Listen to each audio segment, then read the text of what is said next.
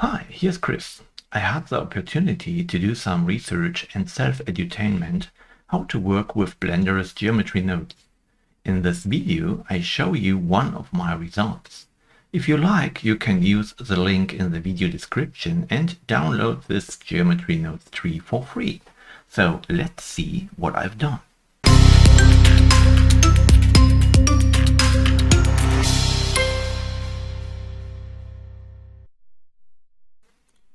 Here I have a simple Suzanne basic model.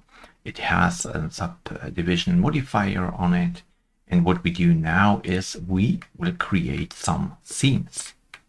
Okay, so my geometry nodes tree creates seams based on edges. So you can select some edges and create seams. Before we start, I tell you what we need to do this. First, we have the mesh. In this case, it's Suzanne, and then I blend it off, or switches off. Here is it. Then you have a collection with seams. These are seam objects, or the objects that have to be used for seams. Okay, so I've edited or modeled some seam objects, and you can see them here. To work with seams or to use them, you have to be aware of the center of the seam. So you have to create a seam element that has the center here at this position. The same as here, you see, the center is not on the base, on the starting point. It's in the center or in the upper part of this element. Okay, so you can place as many seams as you want in this collection. And you can hide this collection, for example. So it's no problem if you hide them to use my geometry nodes tree. Good. Before we start, we need the geometry tree, and you have to append it and append a node tree after you have downloaded my geometry nodes, and then the geometry nodes tree is inside the scene, and you click on this mesh or on your mesh and add a modifier, geometry nodes modifier. The geometry nodes modifier is red first because there is no node tree added to this geometry nodes modifier. And because we have appended my tree, you can find it now here in this pull down icon. And this time it's called CW Mesh Outer Seams. After you have activated this tree, the tree is added to this mesh, and you can use these options here to create seams. Before you create the seams, you need information where the seam collection is placed. So the seam collection is a collection with seam objects. So I've shown you the objects are here in my collection. It's called seams. So I have to set the path here to seams. Okay, now the seams will be taken into account or taken to use in the geometry node tree, and this tree knows this content here is used here in this tree. So we have no seams here added because there is no edges defined to show seams. So to do this, you go here into the object data properties of the mesh, and then you set vertex groups. Why you do this? Because you can create as many seam modifiers as you want. So at the moment I have just one geometry nodes modifier with seams, but you can do or add more modifiers to do seams. Okay, let's go back to the vertex groups. Now I select, for example, the seams here around. So this is a seam that goes once around, and I use this as a seam. To do this, I create a new vertex group here, and I call it circled seam. You can use any name. It's not a problem. Seam. So, okay, this is the seam, and I assign it here to this vertices. So if you select them, you can see it's here. So this is the name of the vertex group for this seams. Now I go back to my modifiers, and now I have to choose this vertex group. So my modifier here knows where the seams have to be placed. Okay. To do this, I do here in the seams vertex group. If you go over these values, the most of them have a tooltip. I've placed a tooltip there. You can see create a vertex group on the surface mesh to mark seams, and you can use this tooltips to know what you have to do here. So first we do this, and we cannot do something here with this value. We could, but then all seams will get, if I place it to 1, all seams will be created, and so then get this seams here, a lot of seams.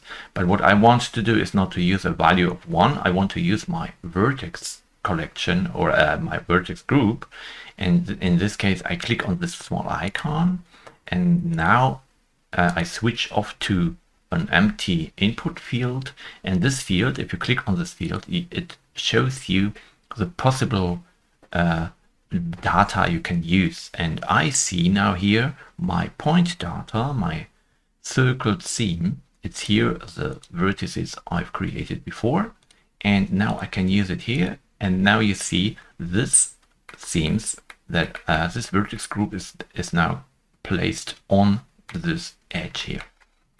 Okay, so now what you can do now is, for example, you have a lot of options here. The most easiest to understand is the custom material. At the moment we use a material for the seam that is used for the object itself, but you can, if you want, use another material, for example here in yellow material. And to activate this custom material, you have to switch it on. So you do this here, custom material active, you click or you switch to 1, and now you see this means the custom material have to be active, and it is this one, okay, or another one here, this one or this one. You can choose between any material you have in your material library. So I go back to the basic or the default material that is added here. So the next is we see we can do shift. So we can shift the position. We can go up or down if you want. So if you want to make some adjustments here, you can do this with this value, the shifting. Then we have a distance. It means you can set the distance between the seams. At the moment, you see all my seams I have here in this collection will be taken into account and will be placed here. And the order is the order how the objects are named or placed here in the collection. So first will be taken this seam part, and this one and this one. So that means this one first, and this one and this one, and so on. So the order here is interesting for your placement if you use a default setting. Okay. So let's see what we can do more. We can set the distance as I said. So the distance will be here, and then we can we have a rotation. So we can rotate the seams locally in different directions here. So you can see it here like this, for example. Then we can use a user random rotation. What does it mean? It's the random. I can set it on, and if you set it to 0, nothing will happen. With 1, the random rotation will be activated. But as you can see, nothing happens. The reason is why? Because I use the user rotation values as a random value for this mode. So for example, when I rotate this one to, let's say, 15 degrees, then I switch the random value off, then you see, or well, let's say 30 degrees, all elements will be rotated in 30 degrees or minus 30, depending what you want. But this random value does the following.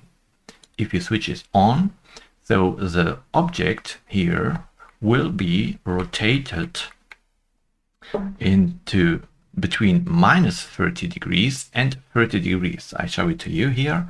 Let's say this is the line where at 0 degrees is the default, and if you place 30, it means it will be placed 30 degree into the plus direction and 30 maximum of 13 degrees in the minus direction. Is this one. Okay, so this is what the random rotation does, and the random rotation will be done for every single seam object. Okay, great. So if you place it to 5, for example, so it will be placed only a little bit. Why do we have more than one value? Because the random value here is also a seed for this. Okay, if I set 15, so I can switch the seed, and you see the objects are different rotated. So the higher the amount, the more different seeds you have. Okay, and 0 means all is off, and you have the regular rotation. And the random rotation is for all these 3 values here. Good. The next one is user scale. It's very easy. You can scale the objects as you want, bigger or smaller. Then we have a theme select object. This is very interesting. At the moment, we use all our theme objects to create or to place them here onto the theme. Let's say, what if you want just use one of them? So do you do this here, theme select object? So the 0 means all objects of this collection will be taken into account. And if you say 1, for example, the first one will be taken. The first one in this collection is this cross theme here. And if you do 2, it will be the second one will be taken, and 3, the third one will be taken. Okay, now you can in this way you can switch through your themes and can use one single collection for different themes. Okay, and again you have all this possibility to say random rotation and so on. Okay, this is all possible now to also. Good. And if you go a higher value, then the first one will be taken again. So I have here only 3 objects, and because there's no object that is called 4, the first one will be taken again. So this is just the same. This is just what's happening here. So this theme selecting here, the select objects option can select one of the objects you want to use. Then we have a random order. So if we use all themes in this collection, we can switch the random order on. And now you see, as soon as you have the value 1, the theme parts will be placed randomly or random. The second one or more values means different seeds for the random placement. Okay, so this can be done also. So okay, 0. Then we have theme shift start. So okay, let's see, what does this mean? In this case, let's create another theme, and in this way now I show you how you can use different nodes or different themes on one object. So what you can do, of course, is you can create a theme, and you can add this to this selection, to this vertex group, and now you have here a theme. But you can also create a new selection group. I remove it from this one and create a new group. My second themes, for example, assign it to here. And now I go back to my modifiers. And now I just duplicate this modifier here and tell it second themes. Okay. And you now see this group is used because it's the same group that was used here, and I've duplicated it now, and I switch to, I switch to second themes. Okay, now we have 2 different theme parts. The first one here, the circle theme in the front, and the second one is the second themes vertex group here. To differ between them, you can choose another mode, and this one I select the first. Okay, let's select this first theme here, and you see I have now this kind of themes here and this kind of themes here. Maybe I switch them to yellow so we can see the difference. So to create different themes, I use different vertex groups. Okay, this is what you need to do with different themes. Oh, I talked too much. So let's see again what shift start means. It's actually very easy to understand. You can choose or differ the starting point for this theme and animate it if you want, and the same can be done for the end theme. So the start in this case is here and the end is here, and you can use these values to, for example, adjust a little bit the length of the selected theme element here. And as you can see, when I go back to my circle theme here, then I see the shift start and end doesn't work. This is a small limitation of my geometry nodes, but I found a solution to break this. To do this, you can see it here, theme break circled. And this is one circled theme, it's a circle. And to break it, you go to 1, and now it's broken. As you can see here, I break it. And now you have the ability to change the starting point here or the end point here. Okay, so you can choose and now start and end these elements. Great. Okay, so now here below, the last options are just some debugging points or debugging options like hide themes. You can hide the mesh, for example, and you just see the theme. And now you can show a curve. The curve is the curve where the themes are placed. So I hide the themes, and now you see this is a curve or a curve where the themes are placed on for debugging. Okay, and now as the last one is, is a custom material active or not? Okay, this is all. Okay, I hope you like this small free geometry nodes tree. Maybe you can use it in your projects. And I wish you a lot of fun with my geometry nodes tree.